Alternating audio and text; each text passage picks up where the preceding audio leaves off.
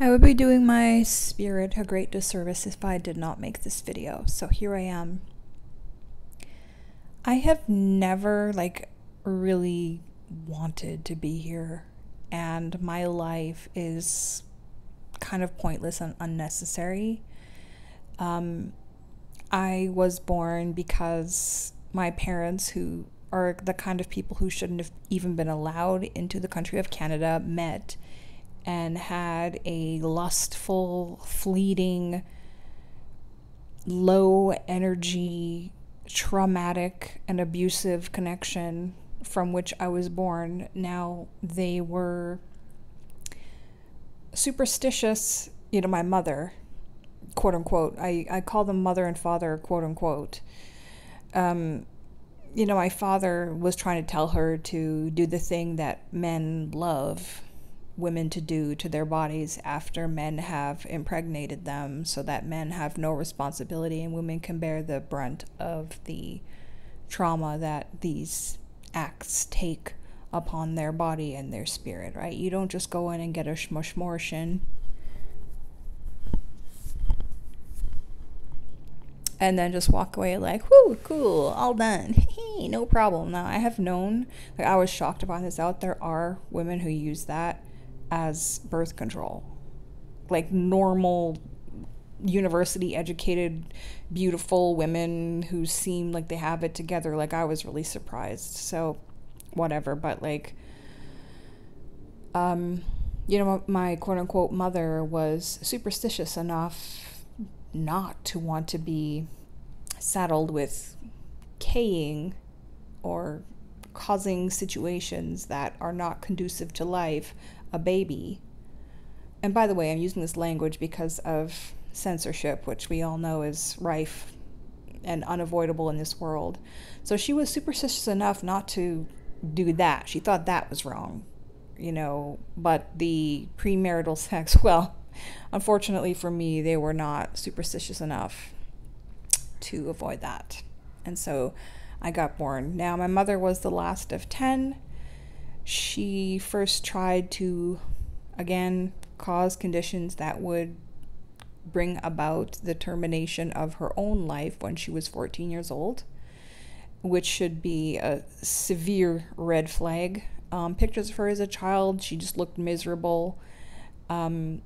She ended up attaching to boys and boyfriends very early, and her parents wrenched her away from them. Meanwhile, she was the last of 10, so she didn't get any attention, she didn't get any care. She said sometimes that people wouldn't even bother to see if she had food or whatever, and she had one brother who would bring her food because nobody, I don't know how that worked. So yeah, and then this mentally ill person, and you know what, I think there's something to be said about the strength of a person's gene health when they're the last of a great number. It's kind of like when you're photocopying something and you photocopy, then they're making a photocopy of a photocopy of a photocopy, and then by the time you get to the 10th copy, it's kind of crappy. I feel like there's something to that with genes. If anyone has any science on this, please let me know. I've tried to look for it. I don't know what it's called. I don't know the scientific terms for it, but I've just seen that the last of 10 or the last of 12 or the last of 13 is a runt or severely mentally ill, or they've got some crazy genetic and health problems, whatever. Unfortunately, when you're the last of that amount, you've usually got a parent who's just completely cut off from any experience of what their child may potentially face in this life. They literally don't give a K. They just like doing it, and they're finding some excuse to justify their actions, whether it's the Bible says bear fruit and be plentiful, right? They don't copy everything in the Bible that the Bible tells them to do. Oh no, they just pick and choose the ones that they like, right? Go and have a lot of sex and bring a lot of children, right? That's what they like, right? So they decide, oh, this is what they're still mixing fabrics, right? There's still, there's a man who God told to sacrifice and kill your child on a slab. They're not doing that. They just pick and choose the ones that they like. And those ones tend to involve sex and, men dominating women and all other, whatever nonsense they see.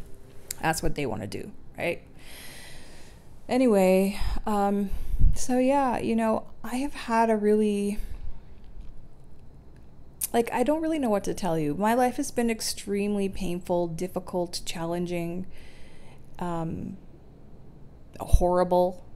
Just absolutely horrible. Being mixed race, having no culture, being raised a minority in a country with no culture, and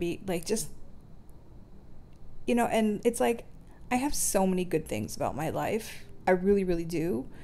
But when it comes down to it, it's just like celebrating pizza night in jail. Okay? If I told you, hey, guess what? In jail, every last Friday of the month, it's pizza night. And it's so awesome. And if I told you, hey, guess what? In jail, in the mornings, sometimes if you get in the right angle, the sun comes through the bars and you can hear a bird sing, and it is so wonderful. Or if I told you, hey, guess what? In jail, if you scrub enough toilets, you can get $2 a month, so you can buy a chocolate bar, and it's amazing. Would that be telling you oh my God, I need to go to jail?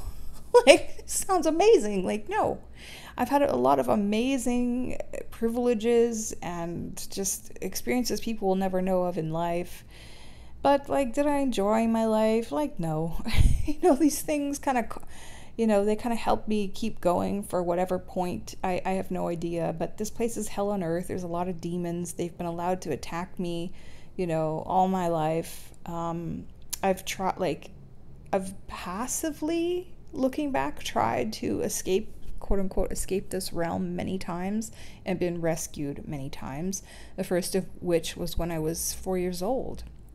And I did not do it on purpose, but looking back, it's kind of weird. It was just my personality. When I was 2 years old, my mother would lock me, up to 2 years old, she would lock me in a room all day, so she could go to work. And I figured out that I could eventually climb out of that crib, and then I started climbing stairs. I started looking around. I started planning things. I was like, okay, when does she leave? I can hear her leave. I can get out, and I can do things. And I started learning, reading at a young age and everything. So I was very much like a person who looked at the horizon, saw something, made a plan, and achieved it. And when I was 4 years old, I was in the shallow end of a pool, and I remember looking, and they were saying don't leave this area. And I was thinking why? And I was looking at people swimming, and I'm oh, that's easy. And I was looking and kind of weighing, okay, well, I shouldn't leave the shallow end, but how far can I go out,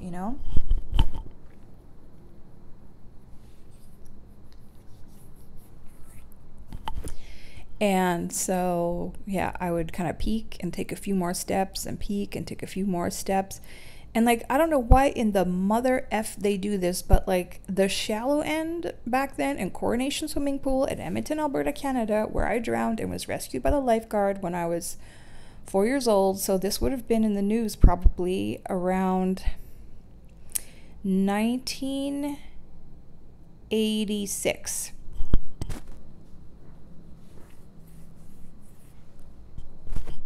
I've tried to find archives, tried to find this. I don't know where to look to get this stuff.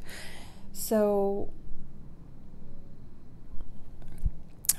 yes, and the shallow end just slopes into the deep end. And when you start tiptoeing down, it starts to pull you. The gravity of the downhill starts to fucking pull you in the deep end. And that's what started happening to me. And I just remember it reached a point where I couldn't go back. I remember drowning. I remember dying. I already did it once, Why did that guy have to...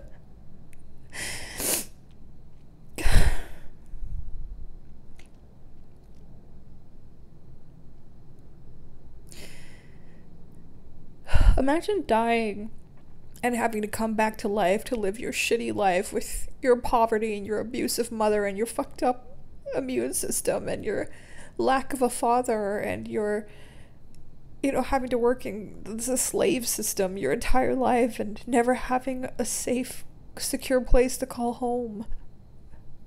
You know, I have this nice place here and I can just never escape the people who fucking smoke or party or watch loud TV. I'm paying like when my friends found out how much I was paying for this, they're like, what? Like, they couldn't believe it, you know, by Mexico standards. But like, I can't, no matter what the fuck I do, I can't escape from these demonic people, these demons on earth.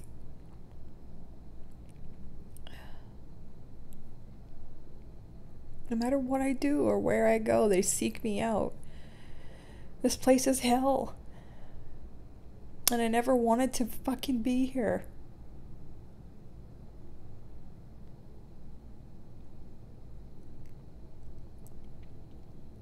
And I've had so many wonderful and beautiful moments, like I said. I could just daydream my entire life. And I've had so many magical, beautiful things, but the horrible things have been innumerous as well, man.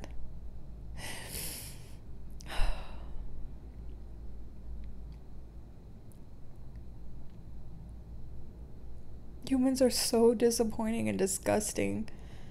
Like, I just feel so gross thinking that the reason I'm here is because my stupid parents bumped their genitals together.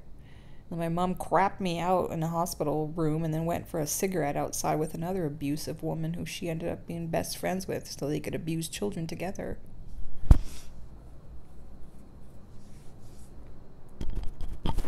I don't know if there is a God. I talk about God, but I don't mean like, you know, like an actual God. I just mean like whatever energy is animating this whole world. And like, I've had these weird spiritual and religious experiences.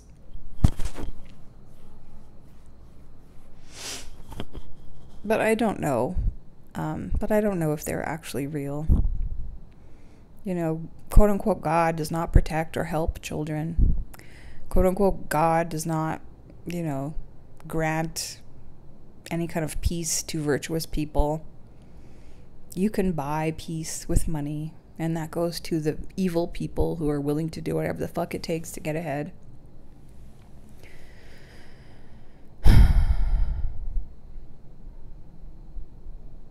So, when I'm gone, I just want the world to know that my life was incredibly painful and difficult. I'm glad I don't have to be here anymore. I'm super duper glad I did not inflict this a life sentence on hell on earth on any other living being. I'm glad that my maternal lineage ends with me. I'm glad that my mother was put down and that my father will be put down soon.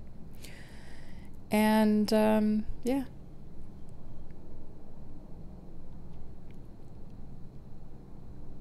All of this was not necessary. And,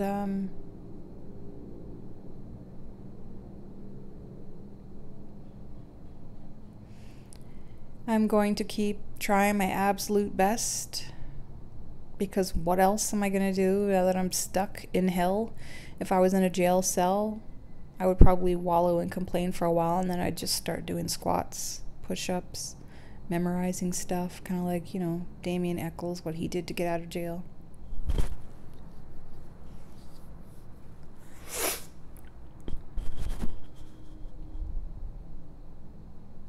But yeah.